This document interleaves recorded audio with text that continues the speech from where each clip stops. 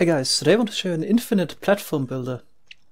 So let's turn it on. Here we have a lot of flying machines that would always transport 3 cobblestone blocks each to the side here, and then another flying machine at the bottom would grab it up and the whole machine on the left would advance by 1 block each time. Then the main flying machine flies back, grabs another cobblestone block from this cobblestone generator, flies back to the left, and the cobblestone is grabbed by this flying machine at the bottom here.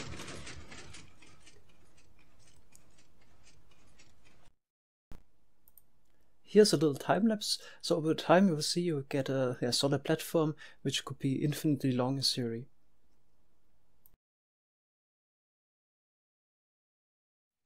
It's a tileable design, so here we have a shorter version, and you can also turn it off at any time. So the next time the flying machine arrives here, it will just stop. Because it's updated by these observer blocks, which detect if a dropper gets powered here, and if the drop is always powered, the observer wouldn't detect any update.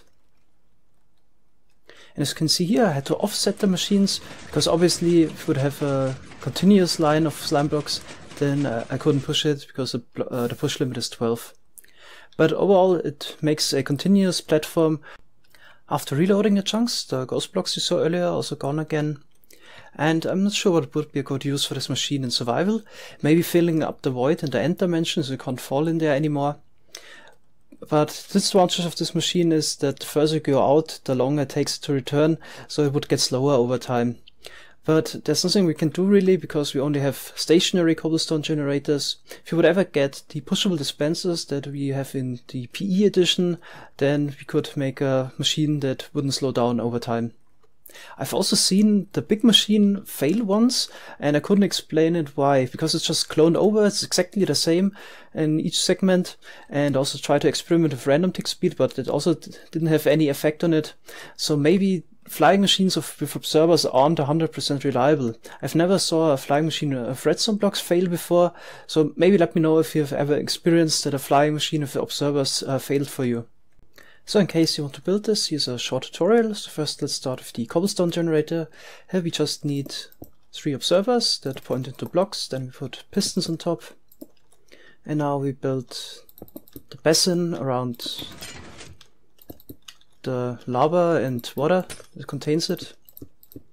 So like this.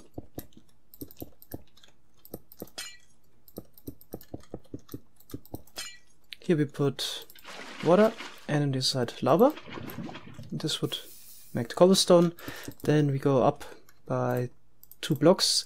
For now let's put in a safety so it won't push out the other flying machine. And then on top we put slime blocks. And we'll add the flying machine. So on the back here, put down a sticky piston. And here we put a sticky piston as well. Now we add a block here on the top, then we go this direction over here and back down again. Here we have an observer block that faces down. Okay. Here we just put a block. And now let's quickly remove that slime block so this piston doesn't get powered, and we put down another observer block right here.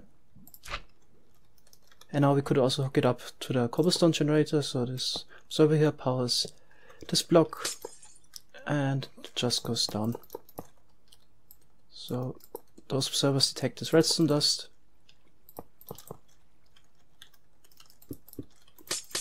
And this observer here would activate the cobblestone generator. Now we also need to add the return mechanism. So here we detect the incoming block.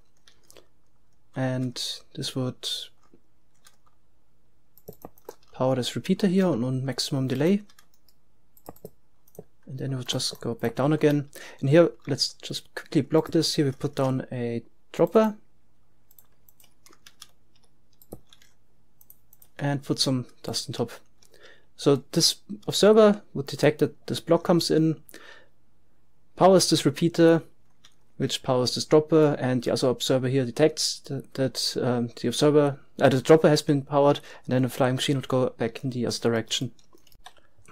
Now let's build the flying machine that would grab the cobblestone blocks. So here we just go out by 10 blocks. Then we build 2 pistons below. The low one pushes the slime block structure. And here we put down 3 observers again. And they would power sticky pistons. And now let's add the return mechanism. So here we need another observer, sticky piston, and slime blocks like this. And then we're already done here. Now we need to remove those glass blocks again, just auxiliary. And we also need to add some cobblestone on top, so 3 by 3. To just make sure that this observer here that faces down activates those pistons, and they're getting powered through this cobblestone block here. Now we need to build a mechanism that makes sure that this flying machine returns back to the other side, but also advances by a single block. So first of all, we need to complete the flying machine here, just an observer that faces down. Then next to it, we need an observer that faces up. And then in direct line of it, above those observers, we put down a normal piston that faces in that direction, so we can remove those blocks again. And above it we have 3 observers, which detect that this piston activates, and they would activate another piston, and it pushes those slime blocks. And here we put down another observer, a sticky piston, and another slime block. Okay, now we're already done. We could remove those immovable blocks again. And if you want to build another one of those next to each other, then you need to offset it by 6 blocks. So here between the lava we have 5 blocks. And also change the design a little bit for the return mechanism. Instead of building those towers, there's actually a way to make it simpler, but I couldn't build the simple version for each segment because they would collide with the other flying machine. But you could always build those towers instead. But here's how you build a simpler version.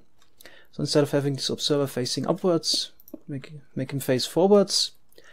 And instead of the normal piston here, build a sticky piston, one lower, which would grab this observer here. And this also makes sure that the flying machine returns and advances by 1. But you could, if you want to, you can always build the tower instead. Also make sure, because this flying machine would go beyond those blocks here, so they can't be grabbed. So if you offset it, here this block would need to be an obsidian. In the back, of course, you could have a normal block, but the other one, the front, you need a obsidian block. And yeah, that's pretty much it. We could also test this out if I made everything correctly. So add a lever, let's quickly activate it.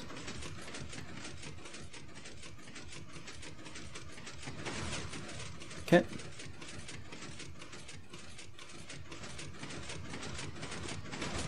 Seems good.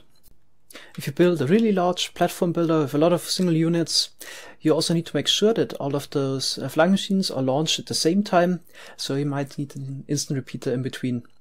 If this is unclear, you can just check the world download how to wire it up correctly. And also, if you just want a single flying machine for 3 wide walkway, I'll also build a simpler version, and I'm gonna show this in the next video. Thanks a lot for watching, have a nice day, bye bye.